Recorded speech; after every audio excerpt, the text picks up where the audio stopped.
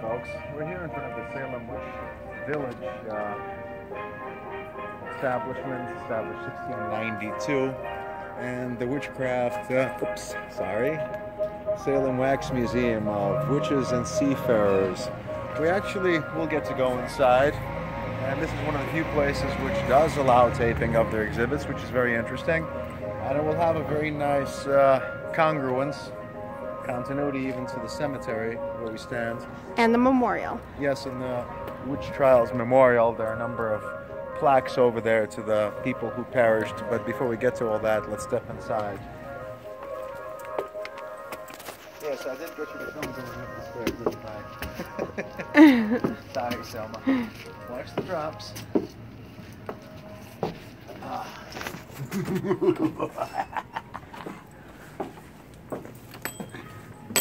Hello again. When you come in here, you notice the plaques. This great stage for dramas of triumph and tragedy for nearly 4 centuries, once called Nomkeg. The area was renamed Salem in 1629. Salem comes from Shalom, the Hebrew word for peace, a word chosen because of our founders, which this be a serene, quiet place to lead calm, pleasant lives. Boy, were they mistaken. This is the plaque basically giving a history of the place. Starting from 1626, Roger Conant founding a fishery colony in Namkiag. Namkiag named Salem 3 years later, all the way up to 1800. Salem is the richest city per capita in the United States, which it probably is no longer so today, but be that as it may. We have a number of plaques here, starting from the elderly Rebecca Nurse, who was a widow.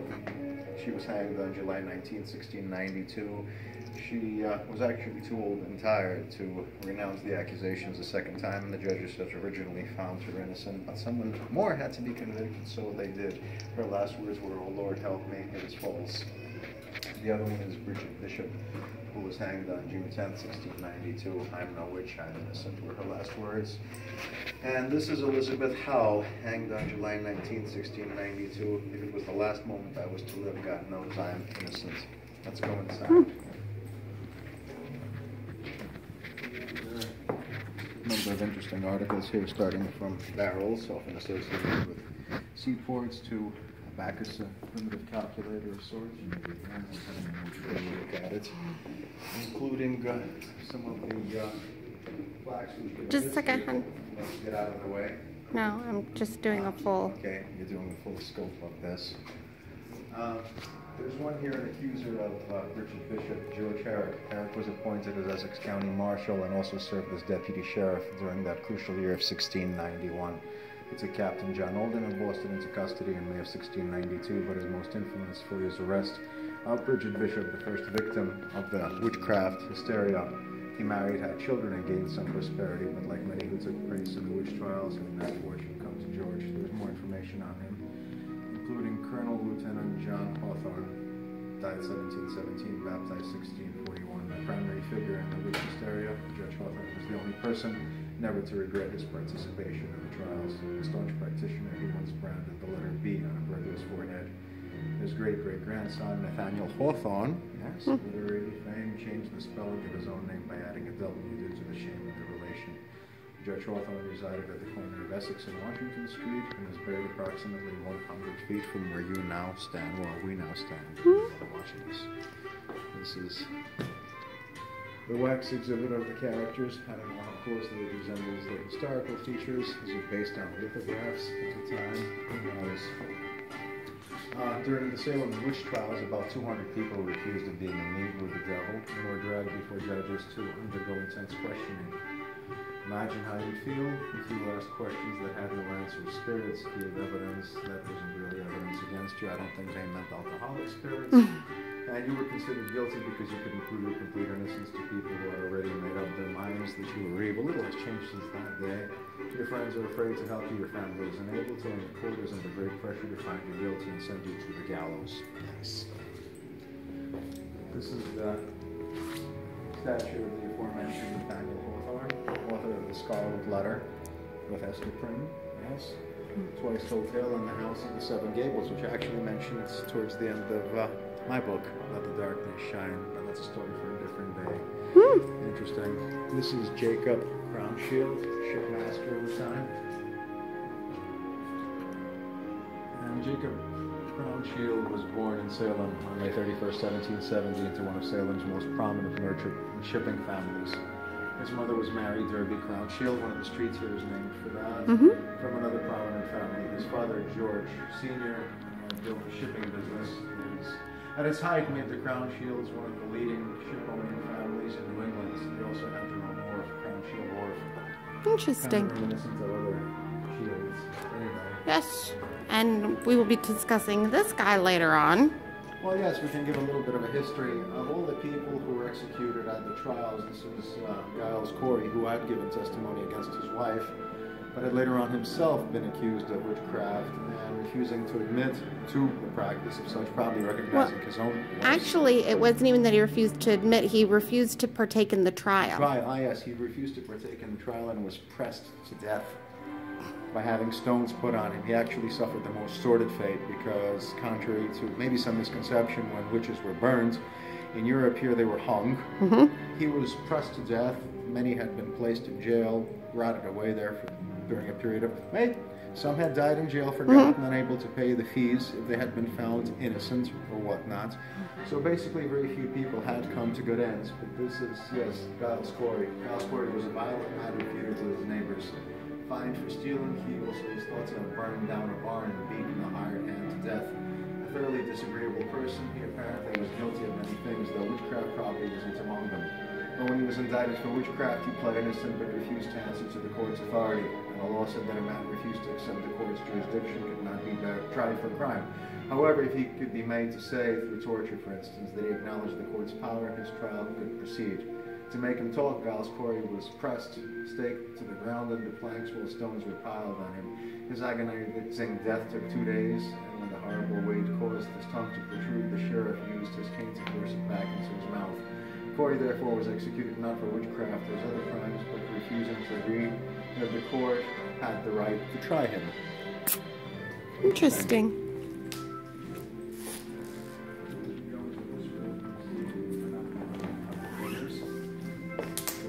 Privateers and pirates.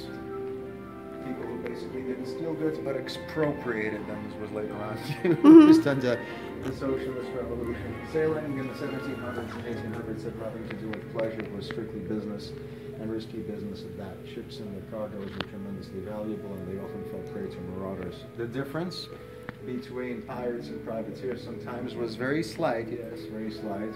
Pirates were renegades who simply seized ships and cargo, often killing crews if they resisted. Privateers were part patriot, part adventurer, and part shrewd businessman. Kind of a rogue, yes.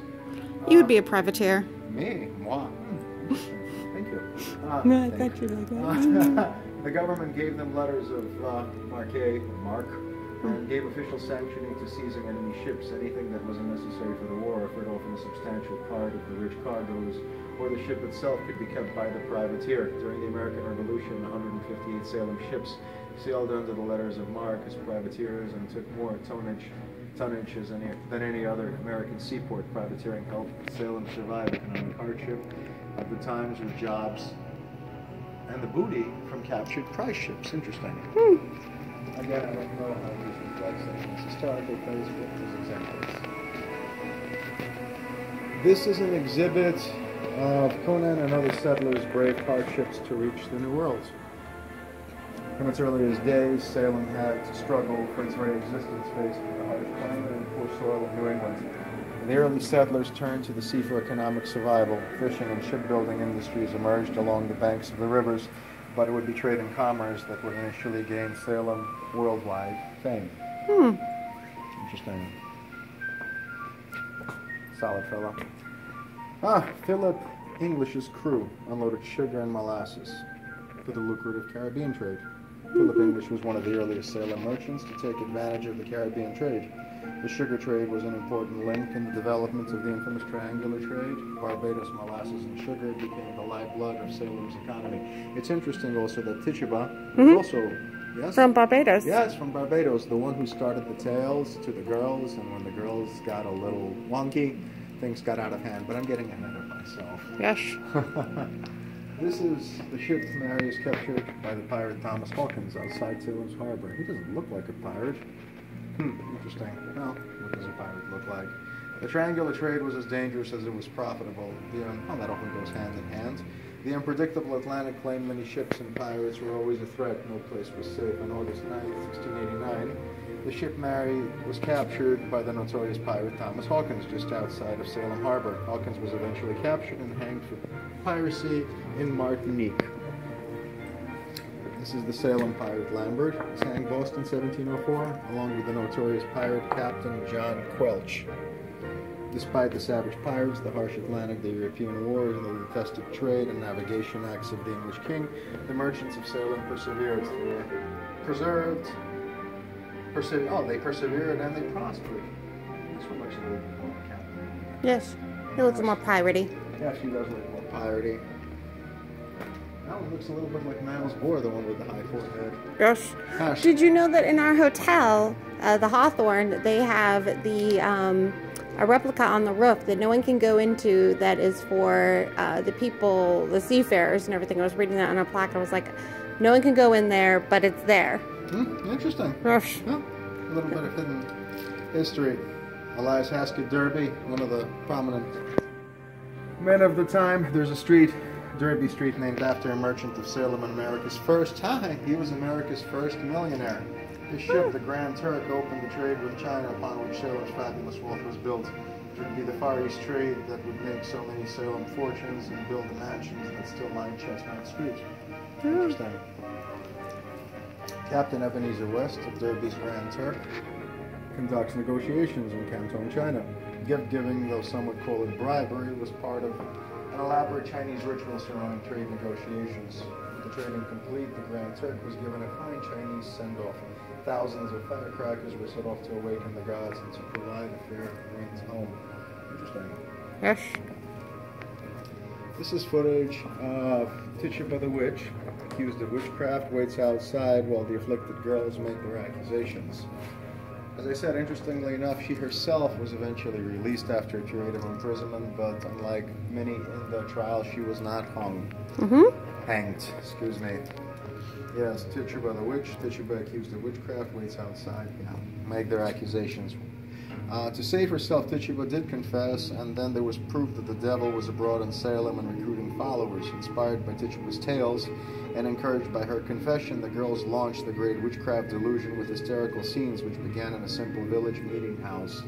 The doctor of the village at the time realized that this wasn't gout, scurvy, smallpox, epilepsy, so therefore it must be witchcraft. That's logical. Whenever you eliminate the improbable, that which remains, no matter how strange, must be true. In this case, it was just more conveniently true, though. That's a different matter. Yes. This is Lusty. Bridget Bishop is arrested and the first to hang. An easy target, Bridget Bishop was married 4 times. A woman of low reputation. She was actually very progressive 4 times. And it was the belief that the soul of a witch could leave their body to do evil deeds. It was on the basis of spectral evidence that hundreds of people would be imprisoned and 20 others would be put to death during the great witchcraft hysteria of 1692. Spectral evidence based on visions and dreams. This is the next exhibit. A pregnant Elizabeth Proctor is notified by her jailer that her husband John has been hanged. Goody Proctor, your husband is hanged for his crimes and likely now with his master the devil. Look now to yourself and confess your guilt, or you will join them as soon as your child is born. Her hanging postponed Elizabeth Proctor escaped execution and survived the hysteria, but others were not as fortunate. This one is the hanging of Rebecca Nurse. I would have imagined her to be older. They're actually using a woman who appears to be younger. That was the one who didn't have strength to defend herself later on. But yes, she was an elderly widow, had lands. As Rebecca Nurse, Sarah Good, Elizabeth Howe, Sarah Wilde, and Susanna Martin are about to be hanged, Reverend Noyes urges Sarah Wilde to confess. Wilde curses him. We'll have blood to drink for your part in this single day. Judge Hathorne looks on as a member of the crowd. Reverend Noyes would ultimately die from a hemorrhage in his mouth, in fact drinking his own blood. Judge Hathorne condemned innocent people to be executed on the doubtful basis of spectral evidence. Today, Judge Hathorne lies buried in the old burying point, not 100 feet from where you now stand. Well, that was outside. Yes. condemned witches were denied a proper burial, so the executed victims were hastily buried in shallow graves. Human limbs would sometimes be exposed after heavy rains. Rebecca Nurse's children returned to her shallow grave after sunset, exhumed her body, and provided her with Christian burial she deserved. The Christian burial she deserved. To this day, she is an unmarked grave on the Rebecca Nurse homestead located in Danvers, Massachusetts. And this display is Governor Sir William Phipps and his wife. As they hear the news that girls have accused Mrs. Phipps, Governor Phipps puts an end to the madness. Finally, the girls had gone too far, and they accused Reverend John Hale, one of the most enthusiastic leaders of the witch hunts. Word reached Boston that the girls had also accused the governor's wife. Governor Phipps now ruled that spectral evidence was no longer admissible in court. Without the support of spectral evidence, the hysteria quickly quieted down. Interesting. I went up the ladder and got shut down there. Well, the rich people are never going to condemn themselves. Yes. Little Dorcas Good is released from prison. She was never to recover from the hysteria. There would be a terrible price to pay for the great witchcraft delusion, and all 19 people were hanged. One was pressed to death, Giles, and many would die of illness contracted during their imprisonment. Today, those who suffer persecution are viewed as victims of ignorance, intolerance, and prejudice. Interesting. Yes. From crying. Yes. Hysteria. These are a few more random figures here. Rush. Rush. It's very interesting. A statue here of the Witch Trial Memorial. This is basically a replica of that statue, which you may see outside. I don't know if we'll get to it today. Power's running a little bit low, but just really getting the inside scoop. I hope they can hear me over the music. Yes, I feel like I'm on the Enterprise here. Yes. Before you lies a heart-stirring statue that stands in our museums, an immortal testament to the horrifying irrationality that swept through Salem in 1692. On the grounds, with a haggard face dejected in despair, lies Rebecca Nurse, who was accused of witchcraft. Rebecca was renowned as a steadfast, pious Christian woman and an outstanding member of the community. The so-called bewitched children of Salem, Ann Putnam, Mary Walcott, and others capriciously began to blame Rebecca for their own faints, paroxysms, and convulsions. Sadly, in the outrageous injustice of the Salem courts, those children were the only witnesses against Rebecca at her trial. Despite their perseverance, this perverse justice, the court did find Rebecca not guilty. It was only after much commotion from the crowd, along with the ghastly howlings and screams of the children, that the verdict was reversed and Rebecca's doom was forever sealed. I kind of wonder sometimes if the accusation from the mouth of babes, yes, and it's when facts don't matter but the feelings that we are foolishly led astray. But yet another tale for a different day. Should we go downstairs? I'm gonna go. Here we are halfway down to the lower part. I won't call it a basement of the museum. This display here, I assume, is of one of the judges. Curiously enough, he's not wearing a wig. I don't know if that was indigenous to just English courts, but I would imagine even the courts of Salem, stateside, that's probably, well, anyway. To the Marshal of County of Essex, of his lawful deputy, you are in their majesty named hereby required to apprehend and bring before us of Beverly and Dorcas Horse of Beverly Widow, all in the county of Essex. On Monday next began the second day of the month of next, ensuing a debate here of, well, it's basically not quite Middle English, but a little bit post. The book is open to Psalms 135, 137.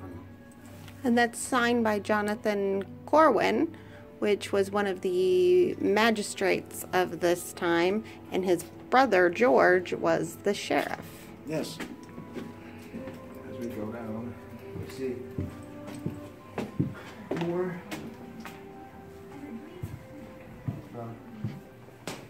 related material. This is a sample of the imprisonment. Young and old alike, the victims of unjust accusations were thrust into a dark, damp, dirty cell about this size to await their trials, their fleeting chance of justice in accordance to a full room rotation and mob hysteria. Interesting. Huh? You need some light in there. No, it's good. Large at all.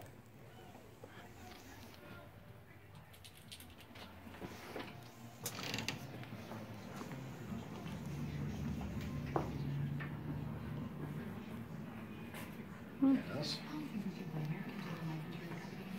Assuming this is a replica. Oh. These are That rubbings. particular graveyard. Maybe that graveyard.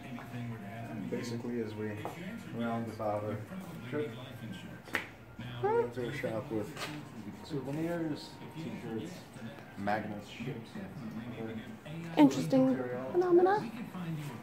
I think that's good for this, don't you? I think that would be sufficient. So hopefully that was informative, kind of a whirlwind tour, and shortly we'll go to the graveyard to show you not reproduction but actual originals of some of the name plaques and places of burial of the accused of the Salem witch trials.